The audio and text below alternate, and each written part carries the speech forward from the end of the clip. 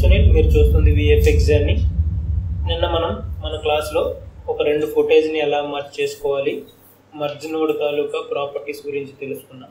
ఇవాళ ఒక ఫుటేజ్ని ఇంపోర్ట్ చేసుకున్నాక దాంట్లో ఉండే ఛానల్స్ ఏంటి, ఆ ఛానల్స్ని మనం ఎలా చూస్తాము, ఆ ఛానల్స్ తాలూకా ఉపయోగం ఏంటి అనేది ఇవాళ క్లాస్లో మనం తెలుసుకుందాం. అయితే ఇంకా ఆలస్యం ఎందుకు, let's start our journey.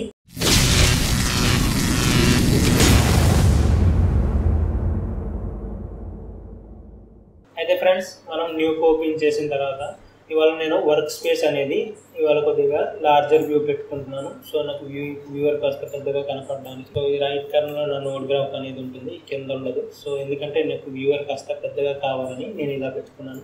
So first of all నేను ఒక ఫుటేజ్ని ఇంపోర్ట్ చేసుకుంటున్నాను. సో దాంతోపాటు ఇంకో ఫుటేజ్ని కూడా నేను ఇంపోర్ట్ చేసుకుంటున్నాను. సో ఇప్పుడు నా దగ్గర 2 ఫుటేజెస్ ఉన్నాయి. ఇప్పుడు ఒక ఫుటేజ్ మనం ఇంపోర్ట్ చేసుకోగానే దాంట్లో ఉండే ఛానల్స్ ఏంటి అనేవి తెలుసుకోవడానికి మనం ఫుటేజ్ని ఇక్కడ జూమ్ చేస్తే ఇక్కడ చూడండి friends, red, green, blue 3 channels అనేది ఈ ఫుటేజ్లో ఉంది. అంటే మనకి ఇందులో ఈ ఫుటేజ్లో మనకి రెడ్ ఛానల్ ఉంది, గ్రీన్ ఛానల్ ఉంది, బ్లూ ఛానల్ ఉంది.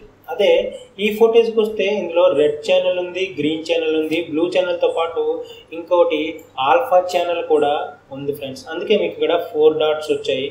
దీనికైతే మీకు 3 డాట్స్ మాత్రమే ఉన్నాయి.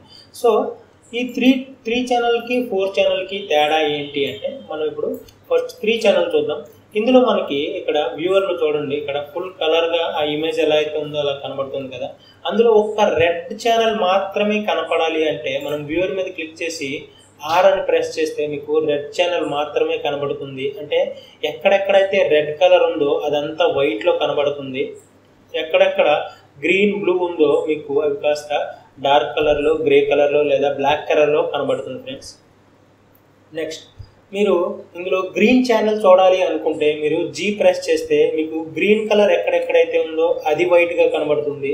సో మిగతా ఛానల్స్ మీకు బ్లాక్లో కనబడుతుంది. అదే బ్లూ కలర్ చూసుకుంటే మీకు బ్లూ కలర్ ఎక్కడెక్కడ ఉందో మీరు బ్లూ కలర్ వైట్గా కనబడుతుంది, మిగతా ఛానల్స్ మీకు బ్లాక్ కలర్లో కనబడుతుంది ఫ్రెండ్స్. అయితే ఈ ఆర్జీబీ అనేది కలిస్తేనే మీకు ఒక కలర్ఫుల్ ఇమేజ్ అనేది క్రియేట్ అవుతుంది. సో మీరు మళ్ళీ ఆర్జీబీ కలర్ ఇమేజ్కి రావాలి అంటే మీరు ఆర్ని 2 సార్లు లేదా జీని 2 సార్లు ప్రెస్ చేస్తే మీకు ఆర్జీబీ ఛానల్ అనేది మీకు చూపిస్తుంది ఫ్రెండ్స్. అయితే ఇక్కడ పైన చూడండి, వ్యూయర్ కింద మనకి ఇక్కడ ఆర్జీబీ అనేది ఉంది.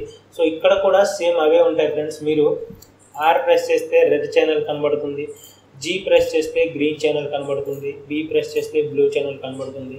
అదే దాని కింద ఆల్ఫా అని చెప్పి ఏ అని ఉంది కదా ఫ్రెండ్స్. అంటే ఇప్పుడు ఈ ఆల్ఫా ప్రెస్ చేస్తే, ఏ ప్రెస్ చేస్తే మీకు ఆల్ఫా అనేది కనబడుతుంది. సో ఆల్ఫా అనేది వైట్ కలర్లో ఉంటుంది. సో దీనికి ఆల్ఫా లేదు కాబట్టి మీకు ఇక్కడ ఆల్ఫా ఛానల్ అనేది కనబడట్లేదు. అదే చూసారు కదా, ఇక్కడ మనకి 3 ఛానల్స్ ఉంది, ఆల్ఫా ఛానల్ అనేది లేదు. సో అందువల్ల మీకు ఆల్ఫా అనేది ఇక్కడ కనబడట్లేదు. దీంతోపాటు మీకు లుమినియన్స్ అని, మ్యాట్ ఓవర్లే అని చెప్పి 2 ఛానల్స్ ఉంటాయి. ఈ లుమినియన్స్ మ్యాట్ ఛానల్ అనేది కూడా మీకు మీ ఫుటేజ్లో లూమా వాల్యూ ఎంత ఉంది అనేది మీరు చూడాలి అనుకుంటే మీరు వై ప్రెస్ చేస్తే మీకు లుమినియన్స్ వాల్యూ అనేది తెలుస్తుంది.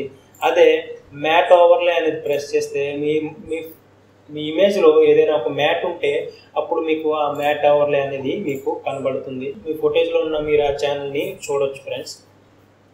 సో ఇప్పుడు దీంతో పాటు ఇప్పుడు 4 ఛానల్ ఇమేజ్ గురించి చూద్దాం.